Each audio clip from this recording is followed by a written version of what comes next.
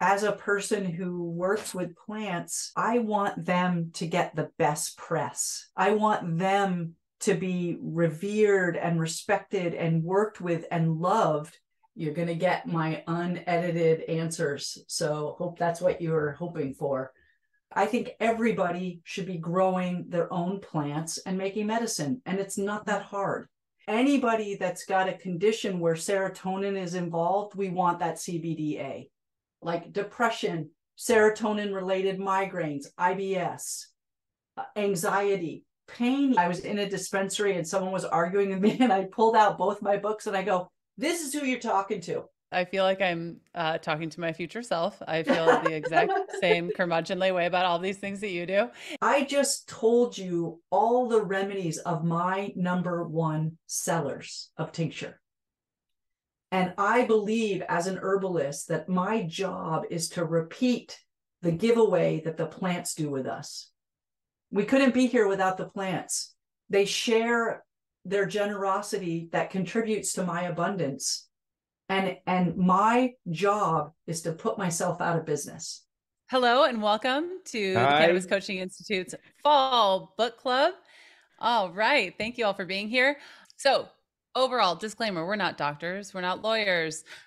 We don't claim to be. We are cannabis educators. And we're here today with Tammi Sweet, and we're going to talk a lot about cannabis and science and all of those things. It's not a medical or legal recommendation of any kind. Before using cannabis, please talk to your doctor and check your state and local laws to make sure that what you're doing is on the up and up. We are so close. If cannabis is not legal where you are, please be a good advocate and go out and do the work of making that change in your world. If you haven't been to one of our book clubs before, we are so excited that especially in this season of book club that all the authors are here with us to talk to you about their book. Today, we're so excited to welcome Tammi Sweet, who wrote the Holistic Healing Guide to Cannabis, among others. And the reason that I picked this book for a book club was kind of twofold. It was one of the first books that I read about cannabis, and I knew nothing about you, Tammi, before. I didn't know that you were like a legend in the world of herbalism. But what really piqued my interest in cannabis in general was the science behind why it worked. And you did such a beautiful job, in my opinion, of explaining the science extremely well and extremely clearly, and never letting go of what we call at the Cannabis Coaching Institute, the woo, which is the magic of the plant and working with a plant and it's being dynamic. So that's why we're here, is to talk about this amazing intersection that you've put into the book for us. Tammi, you talk about the plant with reverence and respect. And I love that you talk about growing with intention and giving gratitude to the plant before you make medicine with it or consume it. Can you talk more about how herbalists in general view plant medicine and then cannabis by itself? There's a whole spectrum of, there's not one kind of herbalist, just like there's not one kind of flower. My first herbal teacher was Rosemary Gladstar. My second herbal teacher was Pam Montgomery.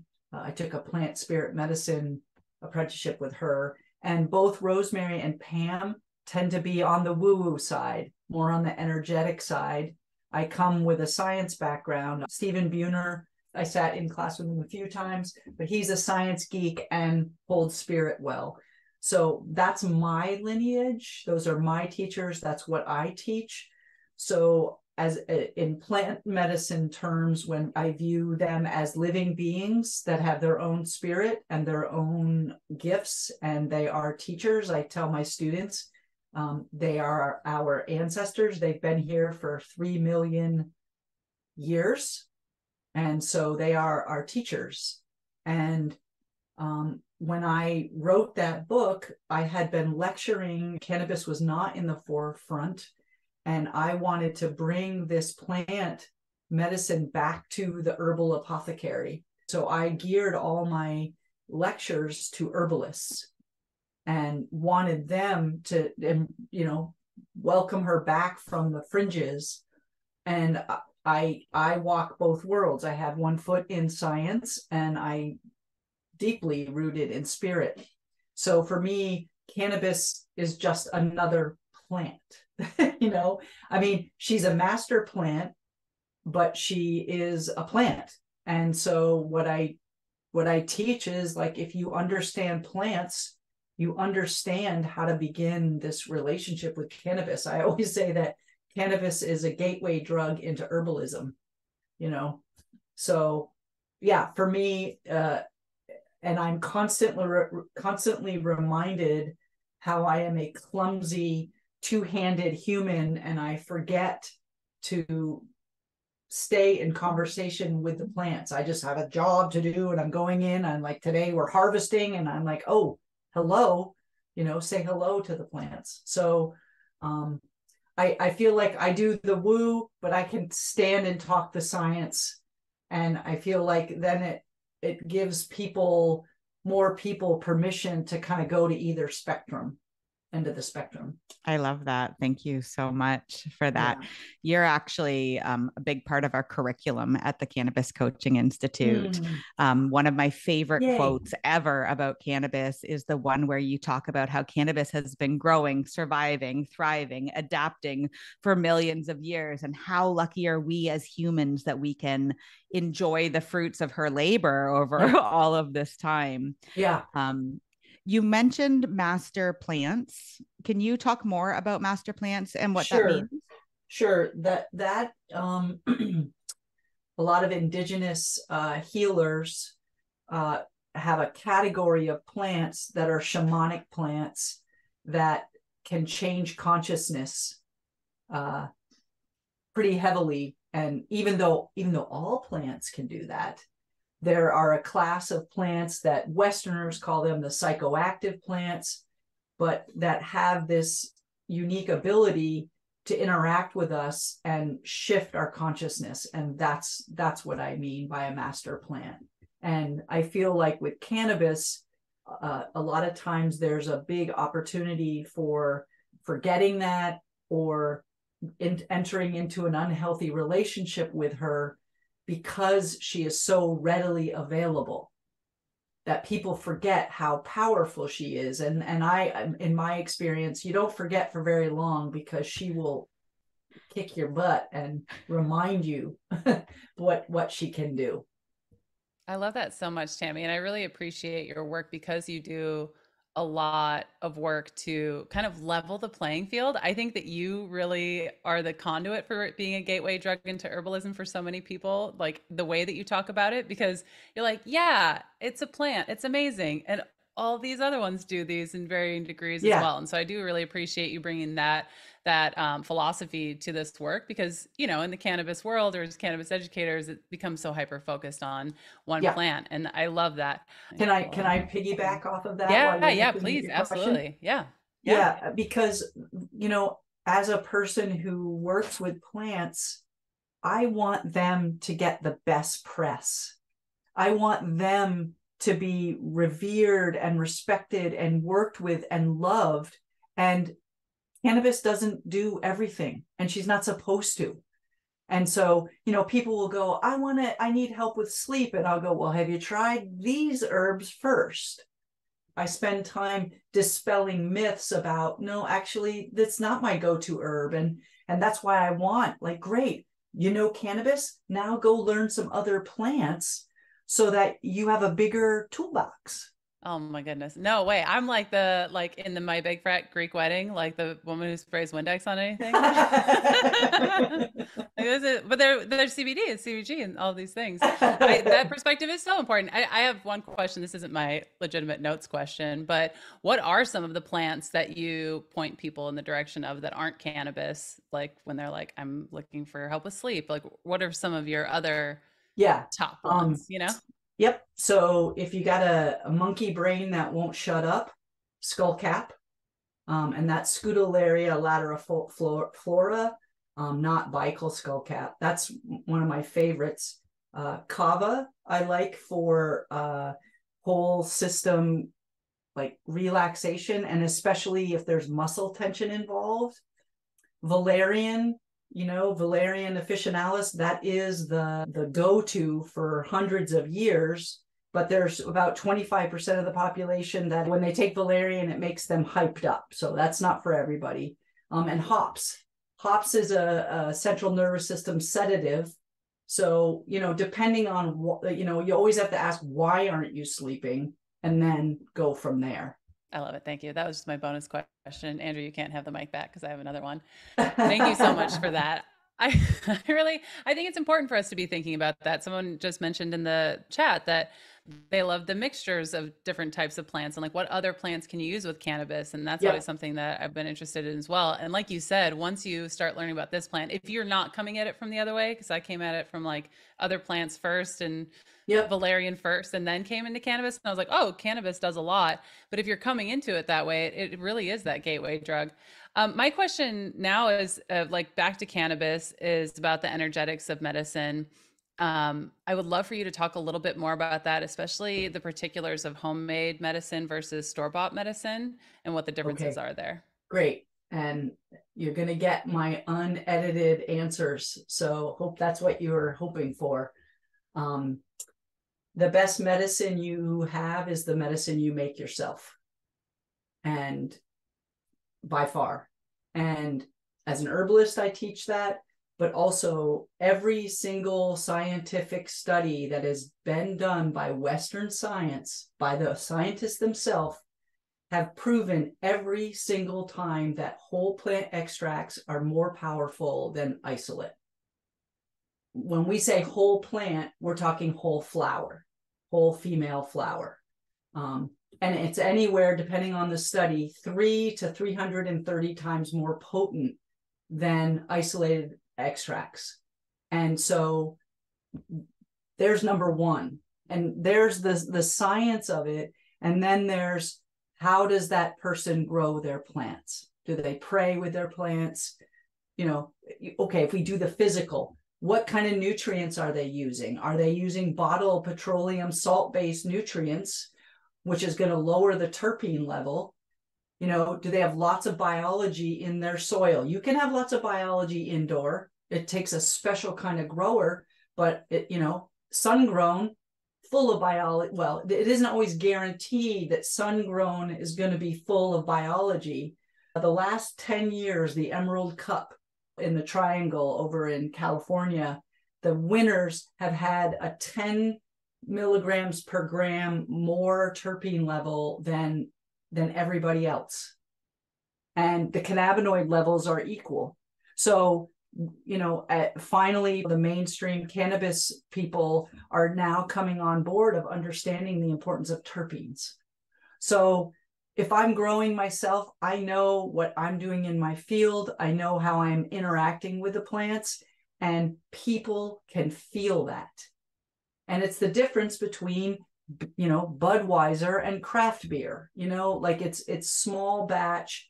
And that's part of like I think everybody should be growing their own plants and making medicine. And it's not that hard. I will say, because I have a grow course, everybody can grow good medicine. Everybody can grow flowers, plants that are going to get them good tincture and good infused oil. Not everybody can grow good smokable flower. That's a like next level up. But medicine is oral. The best dosing is oral. So tincture away. It's easy. There. Did I answer your question? Yeah, sure did. I love it so much. Well, and it changes your relationship so much. What you're talking about is you having a connection with that plant from seed, typically, or clone, to putting it inside of your body. And that absolutely changes the experience. I was just going to piggyback on that and weave back into this whole, it's a gateway drug to herbalism.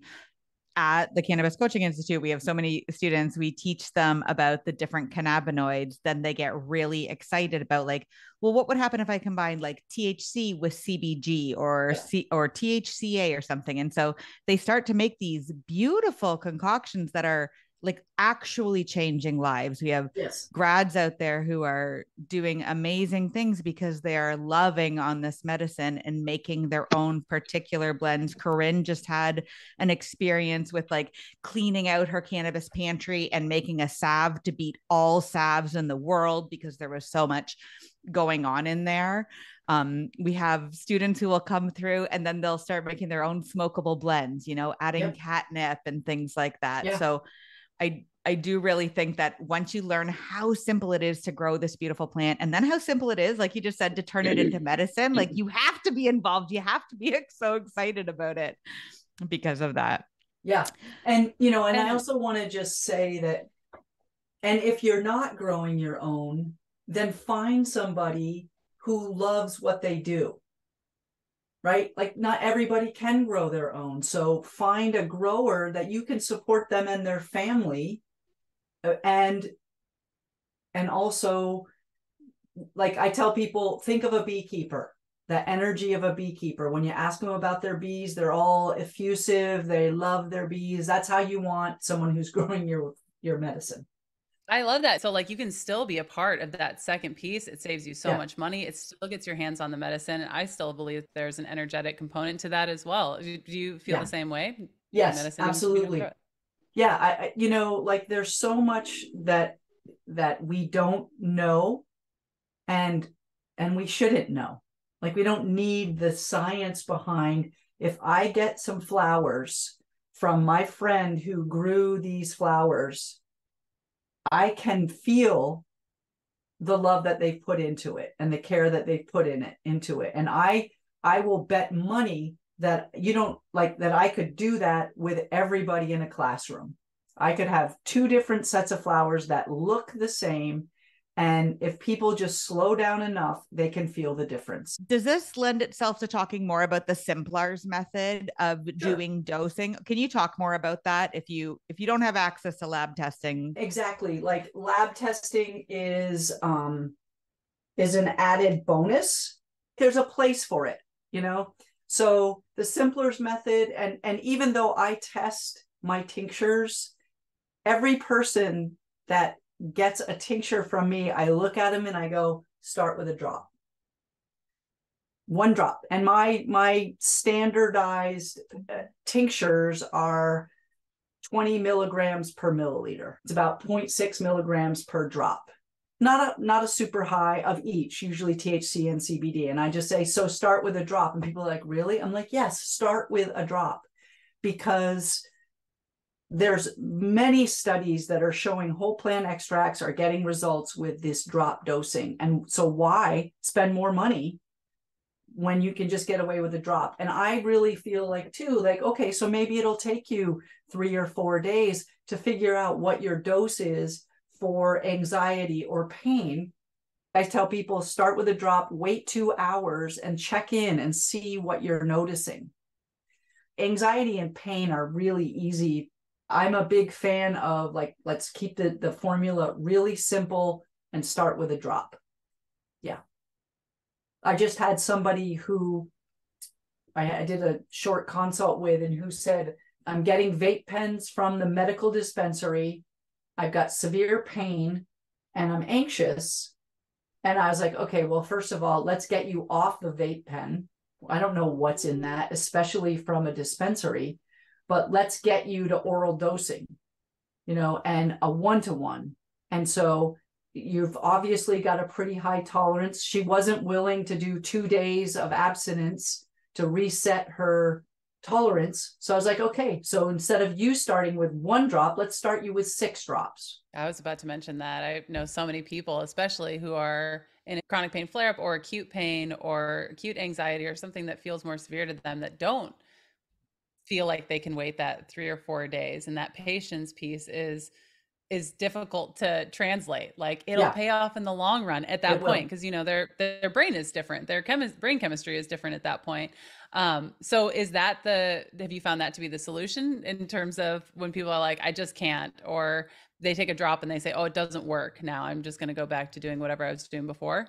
The way I describe oral dosing versus inhaling, and that could be a vape pen, that could be, you know, just the flower, is that it's like taking simple sugar versus complex carbs and what it does to your insulin level.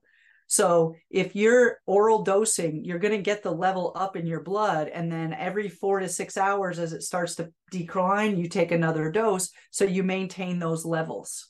Whereas if you're inhaling, it's spiking and dropping, spiking and dropping. And it's always, you're going to need more.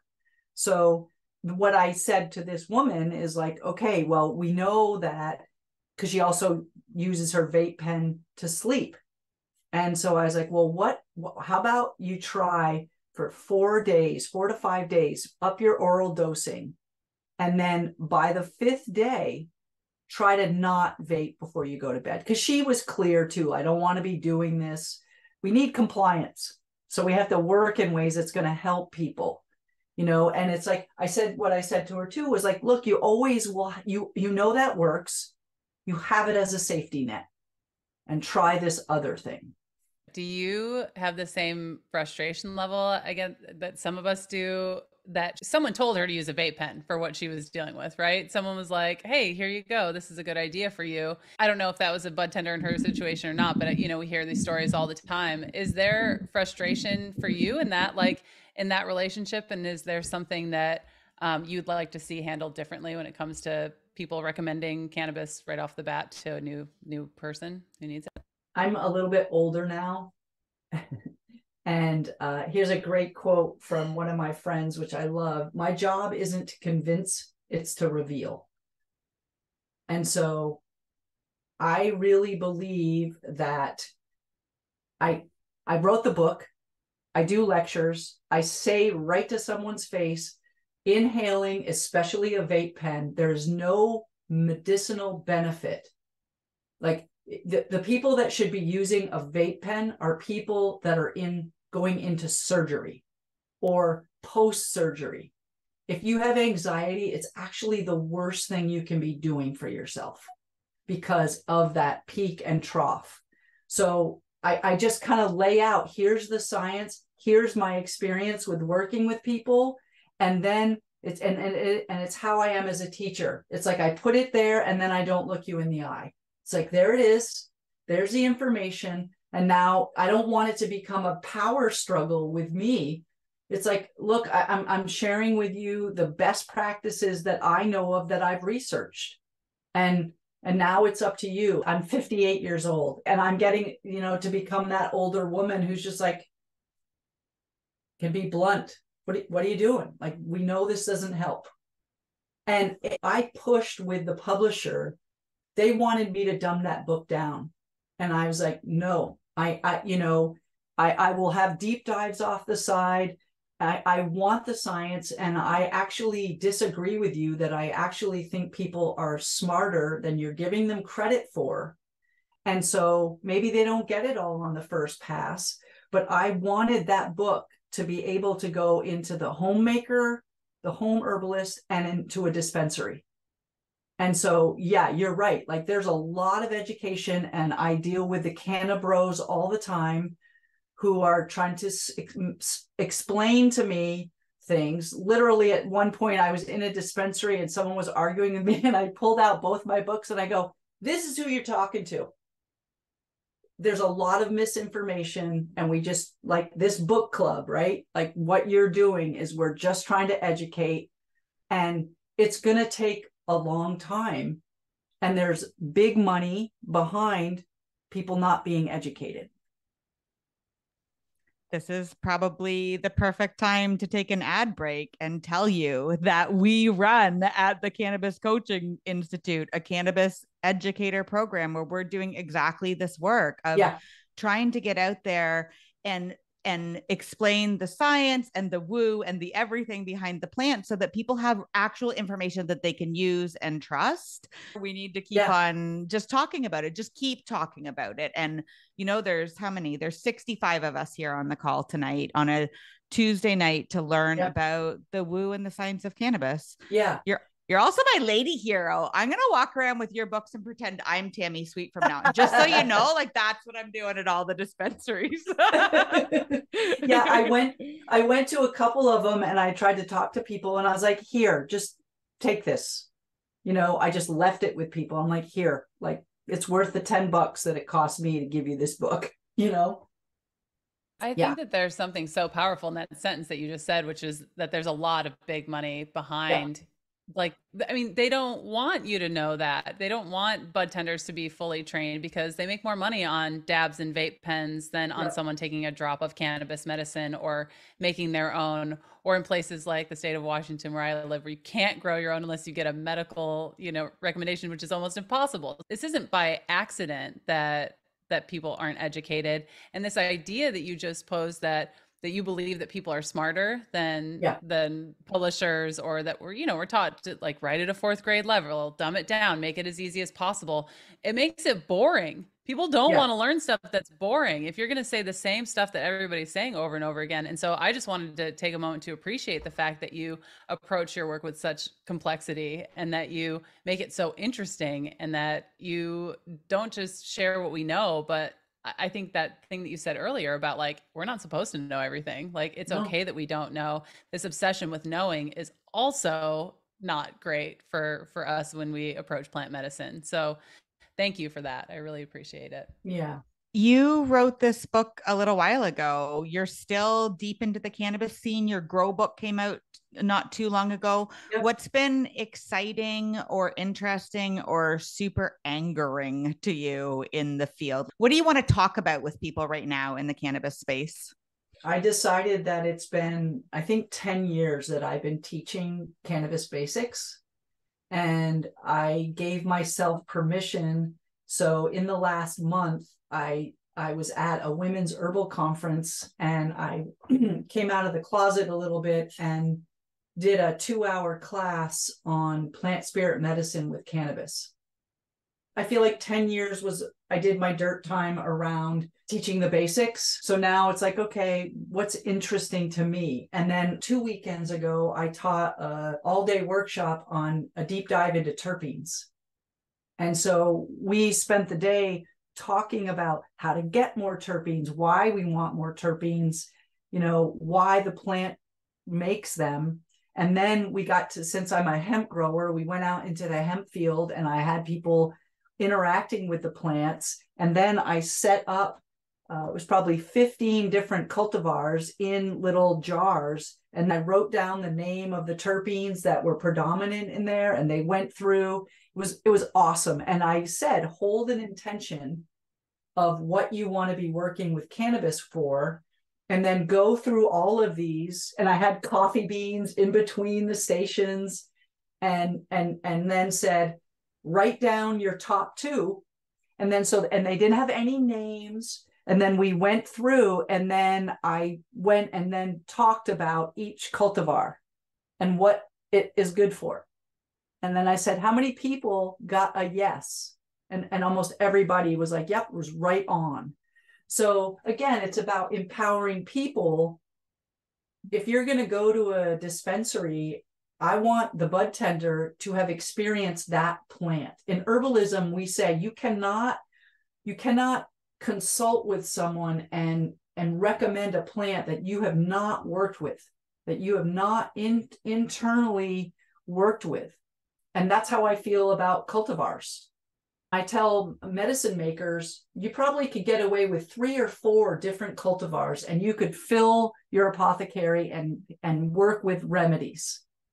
For me right now, what's exciting is this next layer of depth, and it's the terpenes. I'm trying to get the number of plants that I'm growing down to a number where I actually could just listen to the plants and do what they tell me. And I can't do that with, like, this year I had 90 plants. It's too many.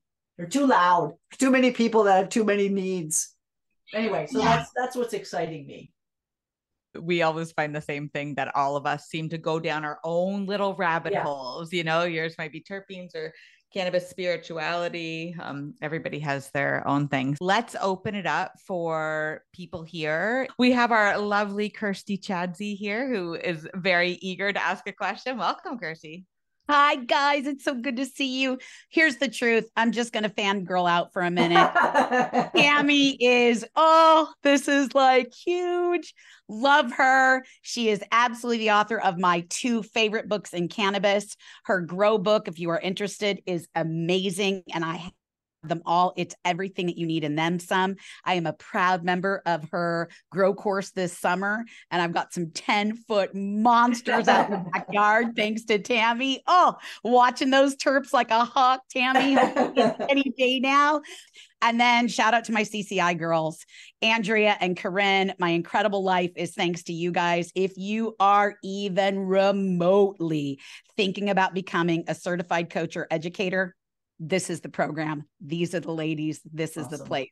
Tammi, Yay. it's so cool to see you here. It's so cool to see you here.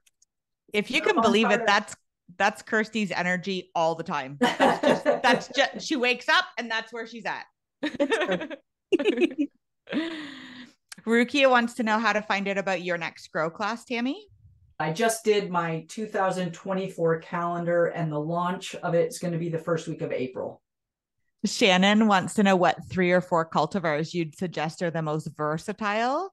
I love the muffin. I love blueberry muffin, Humboldt seeds. You can get feminized if you want them, but she does pretty well in our growing environment.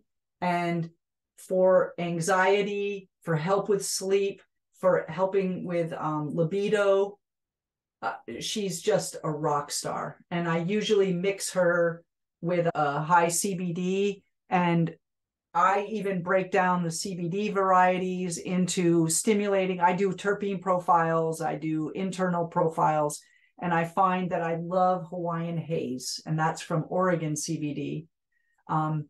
So there's the keys to the kingdom. Those two, I know that if you buy Humboldt Seeds blueberry muffin, I know you're getting the muffin that I grow. I have a really beautiful pain formula, 3 parts blackberry kush, 1 part deluxe sugarcane, which you can research that cultivar and find it, and dog walker. So I do 1 part deluxe sugarcane, 1 part dog walker, 3 parts blackberry. And that's my THC component for pain. It's amazeballs. And then I equal it out with, usually I like Suver Haze from Oregon CBD. I love that. She does really well here. She's got a little bit more uplifting terpenes. But Oregon CBD, they've got beautiful genetics. I love deluxe sugarcane for emotional work. So if you want to do some deep journeying, deep dive healing with emotional, psychological work, she's a beautiful space holder. And I also want to say right now, I come from an herbalist tradition where my teacher, Rosemary Gladstar, when she first started, there weren't books everywhere. This was in the 70s, and she came up with this beautiful face cream recipe. And one of the, like Bosch and Loam, or one of the health and beauty companies, came to her in her early 20s and said, "We love this. We'd like to buy it from you for $1 million." She was like, "Great." And they said, "The only stipulation is you can't share the recipe." And she said, "No, thank you." And then she published a book with the recipe and said, "Please, everyone, use this." And I'm pointing this out to you because I just told you all the remedies of my #1 sellers of tincture. And I believe as an herbalist that my job is to repeat the giveaway that the plants do with us. The plants, we couldn't be here without the plants. And they share their generosity that contributes to my abundance. And my job is to put myself out of business. I'll teach something else, but my job is to share with you so that you're empowered and you'll go give away. And if I can't give away medicine, I'm not doing something right.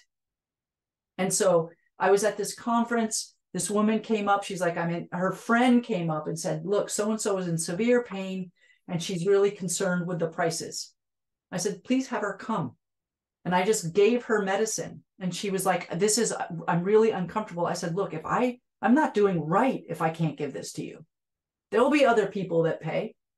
So this is really important that we don't have proprietary recipes. It's just not right. There's enough for everybody. Okay. Soapbox off. That's my favorite soapbox. Share the information. I love it. Thank you so much for sharing all of that with us. We have a question about end of life for dogs. Can you talk to us about that? So some of my best herbal medicine was with my pets. I tend to find that they don't really like the tinctures.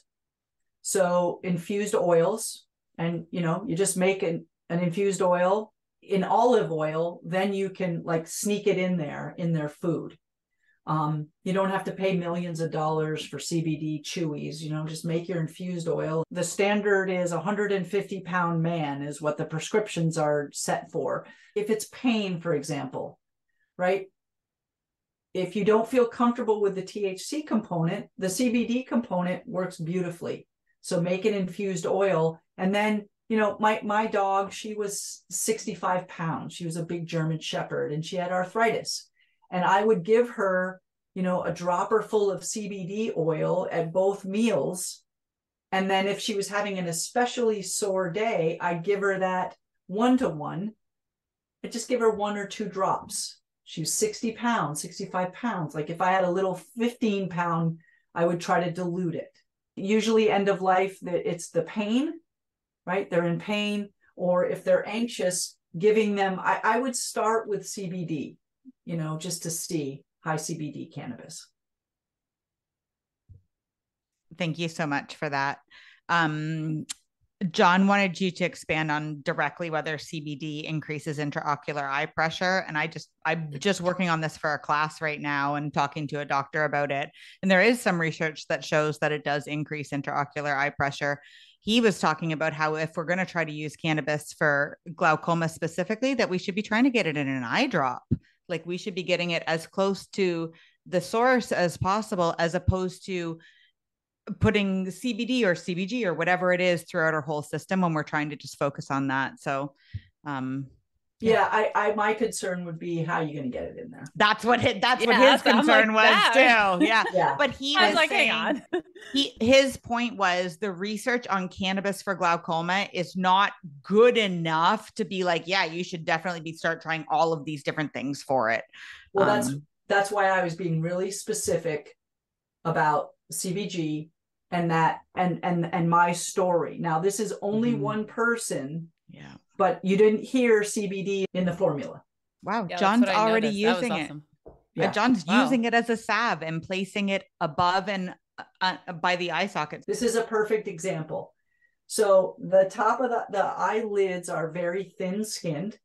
So that's actually a good idea, like the inside of your arm, the back of your knee, right? Those are thinner, your scrotum, but don't do it on your scrotum if you have them.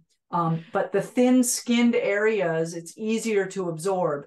If I can get it to blood vessels, which it doesn't necessarily hit the blood, otherwise I'd be lathering myself and I'd be high all the time, right?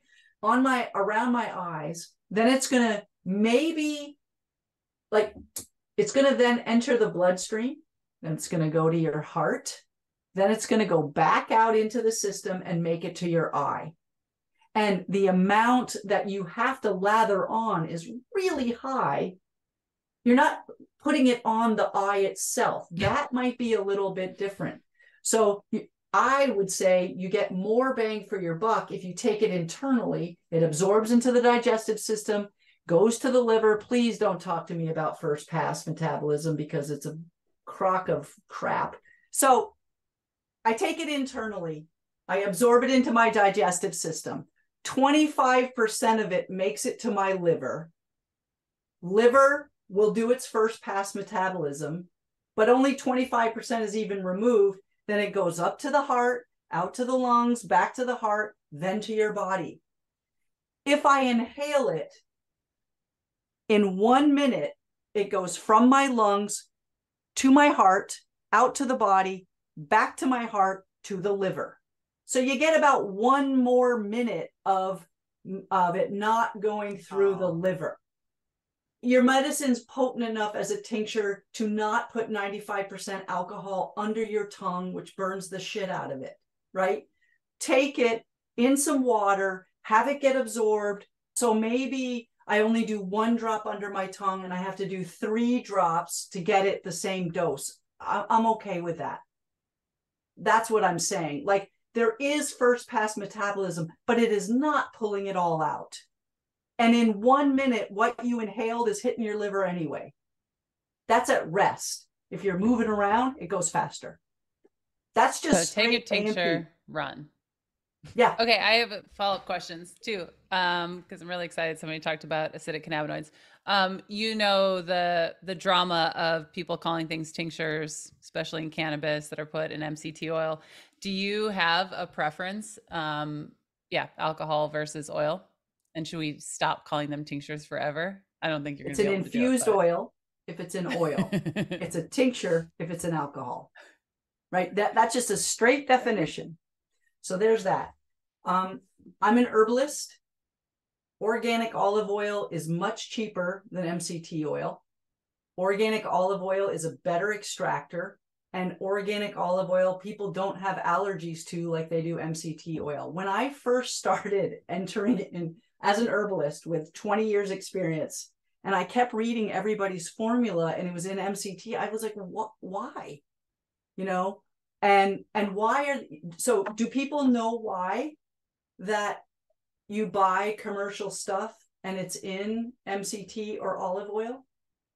Because they've probably extracted inferior material and they've got it as an isolate or a distillate, which is in its resin oil form. So it's easy to warm that up and put it in oil and dissolve it.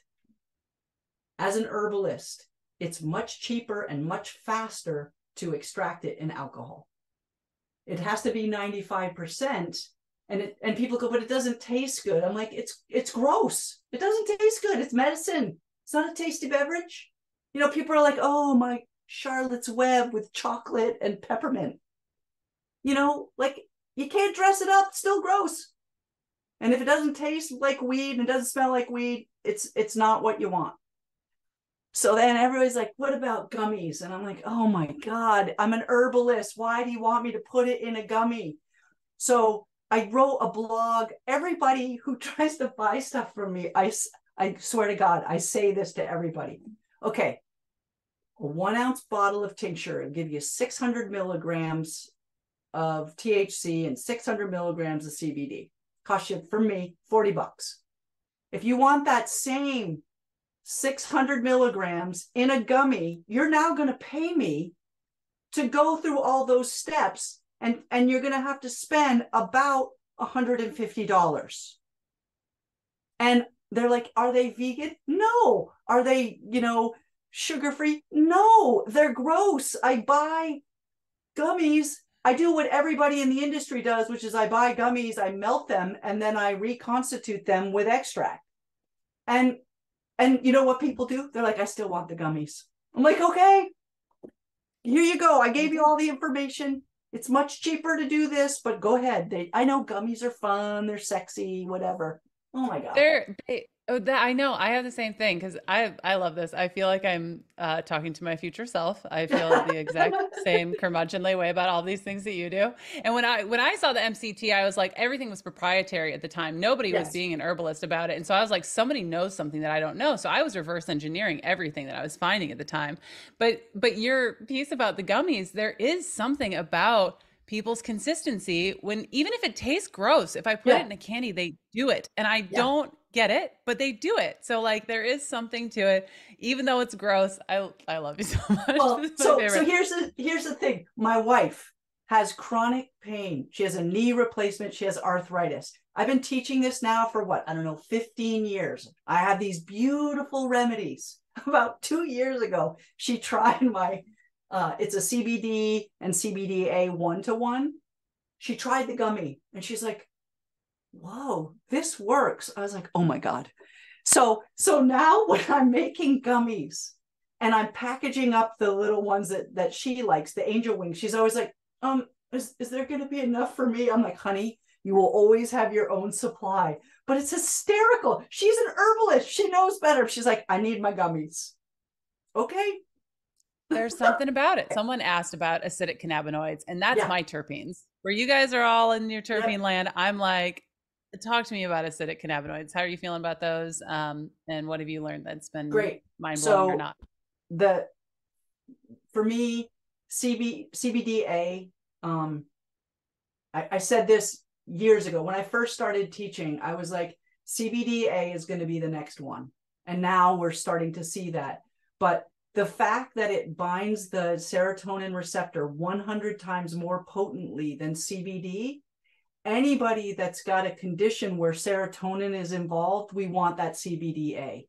And so like depression, serotonin related migraines, IBS, anxiety, pain even. So my blueberry muffin, Hawaiian haze, I call that PEMA for anxiety, PEMA children. My number 2 seller is Angel Wings, which is equal parts CBD and CBDA. And I actually refer that more than just straight CBD because of that whole, again, we know a lot about serotonin, but there's a lot we don't know. So it's just like, let's just make sure it's covered, you know? And for me, THCA, the only time I really work with that is when I'm trying to keep terpenes in the tincture, because I don't have to decarb it, because basically anything that THCA does, THC does, you know? So I have a little like look down on the THCA a little bit, you know, and it's just my own limitation. I'm like, I'm just going to go with the one that does all the things. Right. But CBDA, absolutely love that. That's awesome. Yeah, what Andrea was talking about earlier about students at CCI learning about these different things. I remember when we started having access to CBD and CBG and people started making salves and tinctures and things with those 3. And then when Andrea put the lessons in about the acidic cannabinoids as the science was coming out, people were like, well, what do those do? And you know, like started formulating things with all 6 of those in them and like having these incredible responses to that. Michelle was like, let's get all of these things in the party. It's incredible and has had incredible results with combining all of those cannabinoids. So I really appreciate you. Andrea, do you have any more questions? We did have a question about like, when do we have these meetings? So we're happy to tell you that book club is back for October, November, December this year. Next month, at the beginning of the month, we're going to be reading Waiting to Inhale, which is a phenomenal book about how prohibition has specifically affected certain populations and what we can do about it, and a way to look at prohibition with like 2023 eyes and be able to maybe not look at it with even quite so much anger in certain times. So one of the authors of that book will be here as well with us next month. And then Tammi, I think you're going to come because in December, we're having Stephen Gray, who does cannabis and spirituality, and he's coming on to talk to us about one of your favorite subjects. Tammi, I already put your website in the chat several times because people are like, how do I get on this magical list where I can grow with Tammi? In that, you can go click onto the all world of cannabis with Tammi kind of thing. And it's awesome. Like, I mean, you know, I know it's me, but it's a lot of free stuff. I haven't announced it yet to my list, but at the end of this month, I'll be launching my medicine making course. And I'm also going to be releasing that terpene class that I taught. I do a lot of free webinars. I feel like the more people we have educated, the better. I think I might have to declare you our favorite book club guest yet. Like our chat was blowing up. I don't know if you can see all the people, but we have really enjoyed this chat with you. So thank you again so much for coming on here and giving us your time. Thank you again so much, Tammi. We can't wait to try to talk you into coming and hanging out with us again. Yay. Well, thanks for having me. It was very fun. Yay. All right. Awesome.